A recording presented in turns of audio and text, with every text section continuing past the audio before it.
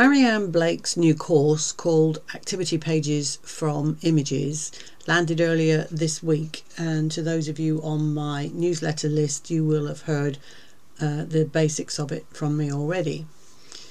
And for those who have no clue how to get started with activity pages, this is a really good place to begin.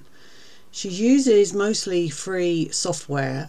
You can pay more for it if you wish, but in the main you can get started for free and build as you go. So what am I actually talking about? Well, the trend for activity pages for kids and adults isn't going anywhere anytime soon, and there's absolutely no reason why you can't jump on this ever-expanding bandwagon and join the party. And in a minute I will explain in more detail a couple of easy ways you can do this. Now, if you've not been here before, my name's Jane Wollingale of Silverzone Printables, and I create videos for this channel based on low content publishing and printables for Etsy or similar platforms, and tips for using the Affinity suite to achieve that. And if that kind of thing interests you, then click on the subscribe button and the notification bell so you'll be notified when I upload new videos like this. And if you find this video helpful, then please do click on the like button, which will help this video get seen and help me grow this channel. I really do appreciate it. So the first thing I want to show you is the types of activity niches that Marian covers in her course. She starts out by showing you the very good reasons why it's worth creating activity books in the first place, and gives you PDF crib sheets that you can download and refer back to. And there are a number of very good reasons why, as a digital product creator, you should consider creating mid-content books for selling on different platforms. And one of those top reasons is the fact that these particular products are high on the repeat purchase list. Once the activities are done, they need new ones to start again. So they either print or buy the same book. Kids get bored doing the same thing over and over, so buying new ones becomes the norm for parents. Hence, an unlimited supply is needed.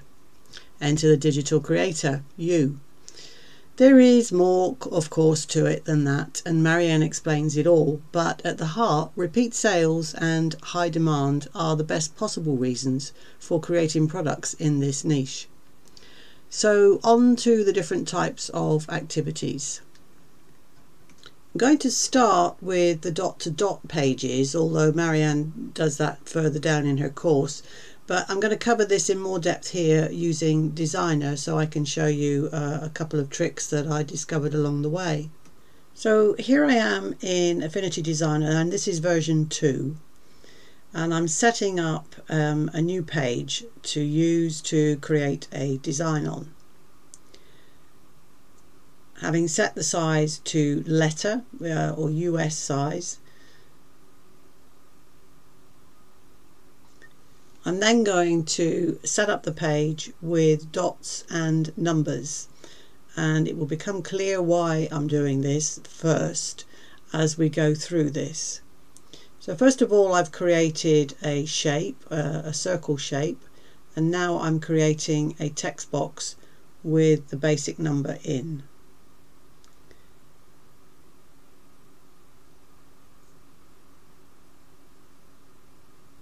And I've changed the colour of the dot to black. I've made it quite a reasonable size because we are talking about dot-to-dot images for children, not for adults here. And I've made it a bigger number than just a 1 because it's easier to copy down. And I take the extra numbers out as I go. And I'm setting them up so the spacing between the numbers and the dots is just about right, so I don't have to mess about with it later. And to change the numbers, I just click on each one, highlight it, and then overtype. And I'm setting these particular ones so they are right hand justified, so they are in line with the dots. And later on you'll see I set up another set which are left hand justified, and I put the numbers to the right hand side of the dots because you will need to use both types.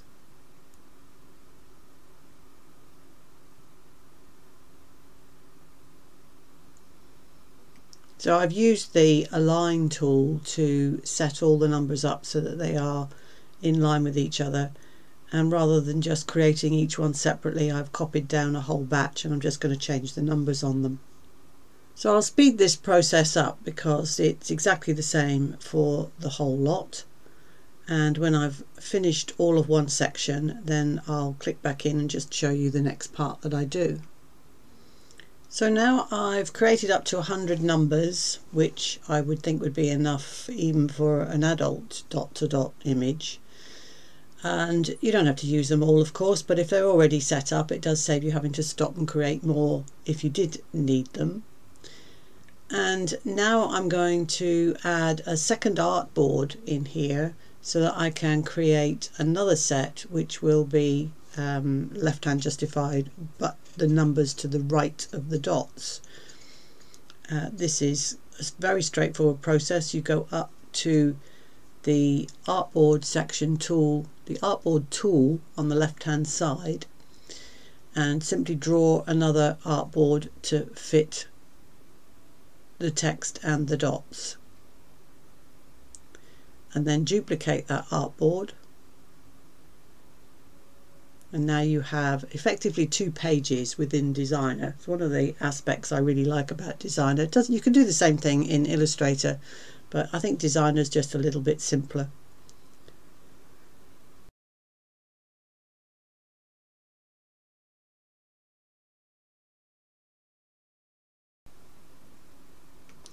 And then I've duplicated the whole set of numbers from the left to the right, or from artboard 1 to artboard 2. And now I'm going to go through and select all the dots and move them to the left hand side of the numbers and left hand justify the number characters. Very simple to do. And you only really need to move the first one across, and then you've got the space to move the dots across further along. Now if all this seems long-winded, trust me, it will save you a lot of time later on if dot-to-dot pictures are your preferred choice for activity books. And here you can see I'm just selecting all of the dots in one hit, and then I will move them to the left in one go.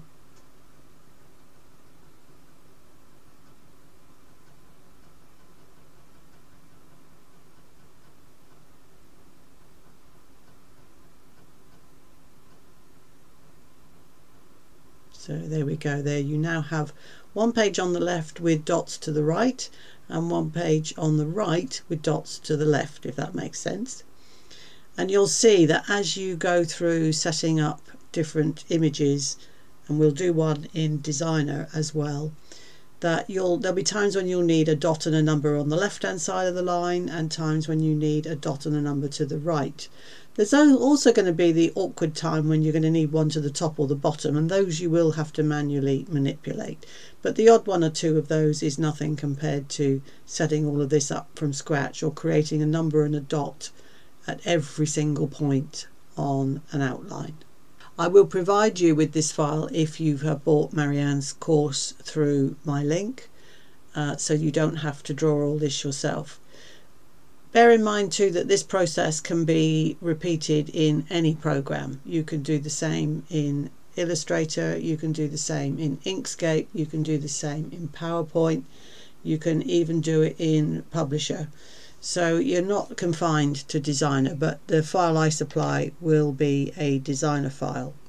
I've actually gone ahead and set up the rest of the dots for above and below the numbers, as it just seemed a sensible thing to do. So the whole file will come with all 4 sets of dots and numbers. And as I say, if you have bought the course from Marianne, you will get this file as a bonus, and if you haven't but you'd like to get hold of it, you can find it on my Etsy shop, and I will leave the link for it down below. Okay, now this video is going to be a bit longer than usual because I have been playing around with the AI Mid-Journey and the Discord feature that it uses to create images. based on another product which is from the desk of Alessandro Zamboni and Andreas Quintana. You've probably heard of them. They've brought out several courses in the past, and Alessandro has spent a great deal of time diving into artificial intelligence in the last year, probably longer than that from what I've read. This particular course interested me because, having gone through Marianne's course, I thought, well, that's all very well, but you've still got to create the initial images, and she does cover where you can get a hold of a lot of those very easily, but this is even faster. Now, you don't have to buy this course. You can go and get into Midjourney and Discord yourself and work out how to do it. But I have to say, for what little price this course costs, it saved me huge amounts of time on figuring out what I should be putting in as prompts, what I should be getting out of it once I put the prompts in, and the whole course covers a great deal more than that as well. These are some of the images that they've been getting, and I'll show you the ones that I've created just initially, which I want to use for some of the dot-to-dot and activity pages that I've gone through with Marianne. So if I just click across to Midjourney, these are the initial images I got just following the basic prompts that Alessandro talks you through for putting in. And it's a very simple process to set everything up within Discord and Midjourney. If you follow exactly what he says, if you've not done any of it before, you'll be absolutely fine. If I can do it, I'm sure everybody else can. So these were the initial images. I had this in mind as a series for activity pages, and I thought they would be, at least the simple ones, ideal to use in the dot-to-dot section because they have simple lines down the sides. And I think you'll agree that as an initial attempt, they're not bad. And then I got a little bit more experimental because I have this thing about dragons, and these started coming up as well. Now you can get coloured versions as well as black and white, but I wanted black and white line images for what I was doing. And my reason for showing you this section out of Alessandro and Andreas's course is because it just speeds up the whole collection process for the images. You can find them, you can research, you can pick stuff out, but you've got to spend time cleaning up images, and these just came through so quickly and easily that I just think it's not worth the hassle. You know, you can just ask AI for almost anything and have it within seconds virtually. Right, so let's quickly run through how I would use one of the images that I've pulled out of Midjourney into a designer ready to add a dotted line to. But first of all, we have to create an outline, and although the image was originally an outlined image, it was a JPEG, not a vector image, which is what we need to do this. And unfortunately, Designer still doesn't do an auto trace like Illustrator or Inkscape, and Inkscape is still by far the quickest and easiest way to produce this. So we'll go to Inkscape, and I'll just quickly run through how you would convert this JPEG image to a vector image that you can use for activity pages. So having pulled the image in, we will go to Path, Trace Bitmap, and most of these you can leave pretty much as they are, and if you've bought Marian's course, she goes into more detail as to why, but you can leave that as it is and click Apply, which will effectively take a copy but as an outline, as you can see. So we'll now delete the background, which we don't need, and I'll pull that image across, and then I will save that. Now to save, you have to export, and initially you need to save it to a different location, otherwise it'll overwrite your original file. To do that, you'll go File, Save As, and place it wherever you need it to go. So I will call this 2 And then when I export it, which is what we need to do for an SVG, you can say export selected only, and down here you will press export, and it sometimes will come up and tell you that it already exists. And then we come down here and export. Now we don't want it as a PNG, we need it as a plain SVG. So we click on that and then we click export, and it'll tell you it's already there because it's already saved it, but that's fine. So we're going to replace that. And then when I go into Designer, I'll have this image, which I'll delete and start again. I'll be able to pull that one in. So we'll go open and we'll go dog 1. There we go. And I'll just make that bigger by holding down Control to maintain scale and just making it slightly bigger. Now here is something that you will come across a lot if you use this method for pulling in lined drawings, and that is that the trace that we did in Inkscape has traced around the outside of these lines, and I will show you that by clicking on the node tool. And if I zoom in, you can see that we have the shape, which is the lines. It's not necessarily a problem for this particular thing because we're going to replace part of this with dots for the dot to dot, but it could be if you want to manipulate any of these lines to change the whole style of the drawing. Maybe if you do a lot of this you'll get used to it, but just be aware that that can happen if you pull in lined drawings and you wonder why when you click on it you end up getting expanded images. Okay, now as a simple child's image for dot to dot, I'm going to replace some of this outer section of the cape with dots.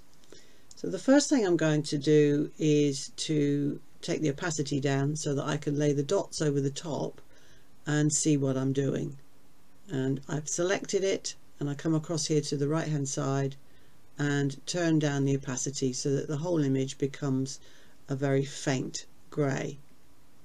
Okay. The next thing I'm going to do is go across to my dot to dot numbers file and choose a selection of the numbers to pull in ready to put around. So most of the ones I can see I'm going to want will come along the top, so I'll take it from the bottom section because I want the dots to come along at the bottom with the numbers at the top. So I'm going to copy that first group of 10 and paste it onto this page. Now they're quite big, so I need to scale them down a bit, so hold down Control and just shrink it down to the sort of size of dots and numbers that you're happy with.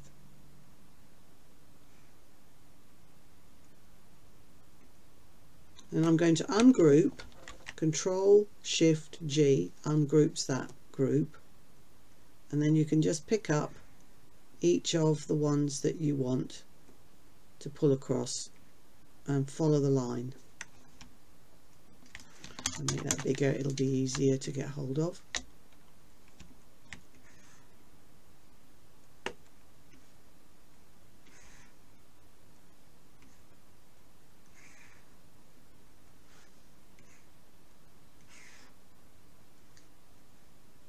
And now you can see the value of having these numbers and dots set up ready to just pull across, rather than having to create them every time you create an image.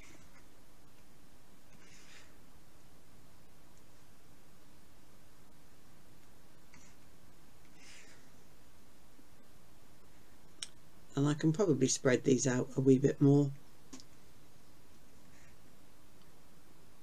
just so they fit more along the line.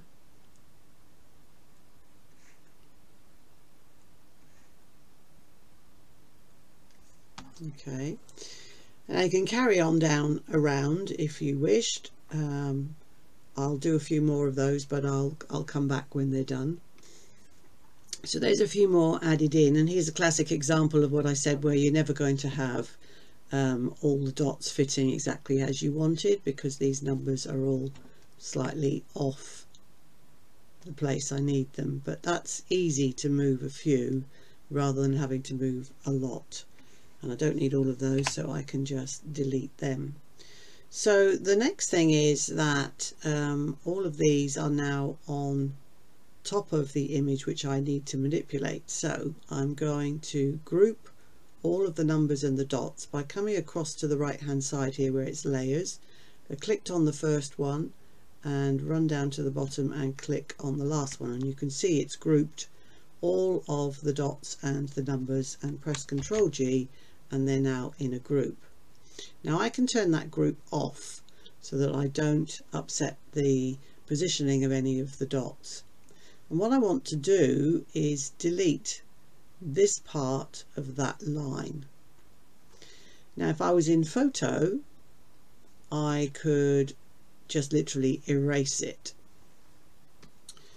Now if you have the whole Affinity suite, you can be in photo, which will make this much easier. You can flip through to the pixel persona, which is effectively Affinity Photo. Click on the erase tool to the left hand side here and just choose the brush and delete the part of the line you don't want. How simple is that? Okay, turn the numbered layer back on by clicking on the dot, and hey presto, there's all your dots come back in. Now I've missed a little bit of the line, so I will go back and just take that bit off. You need to be on the path, so make sure you're on the image layer. Take a bit more off, turn the numbers back on to make sure they are okay, and I managed to delete part of the number, so we'll Control Z to put it back.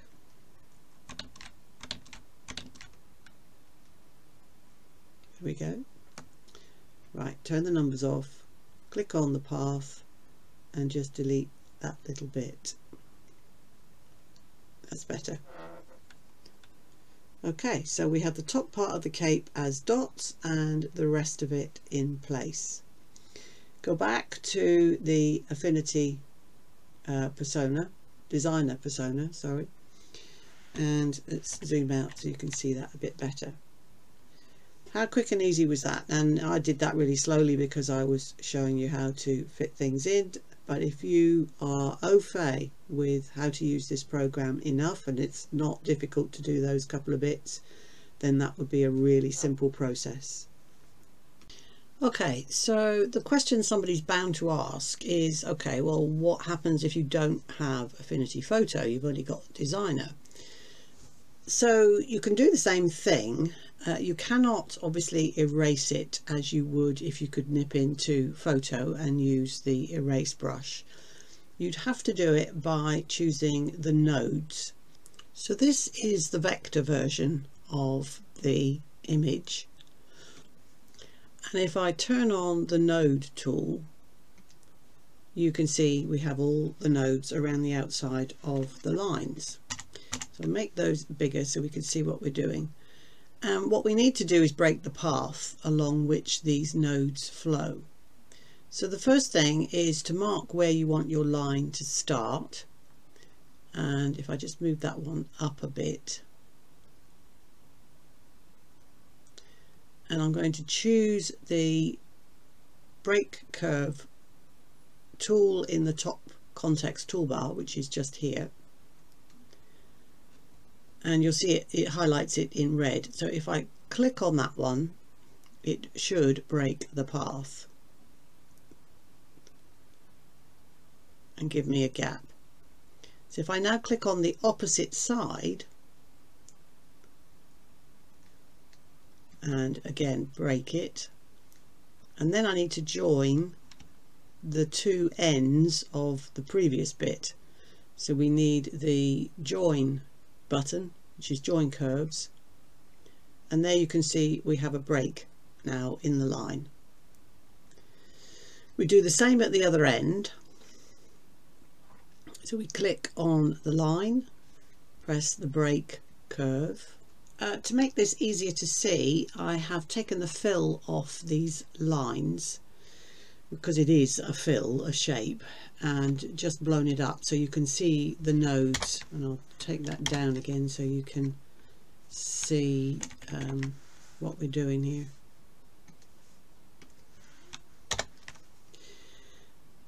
This section, before I double checked it by zooming right in, I hadn't actually, this end I hadn't closed properly, because sometimes you can't see where the nodes are connected. So it pays to zoom right in and make life easy for yourself so you can see what you're doing. So here we need to do exactly the same thing and connect these two end nodes and close the curve. And you can pull them down in here to make the straight line. And then zoom out, Control 0, zoom straight out, and now you can see that that bit is isolated and you can delete it quite safely. And if we put the fill back on, you can now see that the outline no longer has that bit around the cape. If I turn on the duplicate,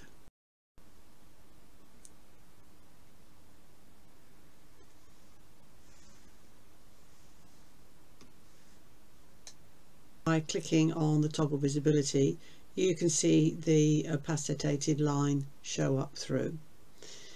So now you can place your dots in exactly the same fashion around that faded line, and then simply turn off that bottom layer.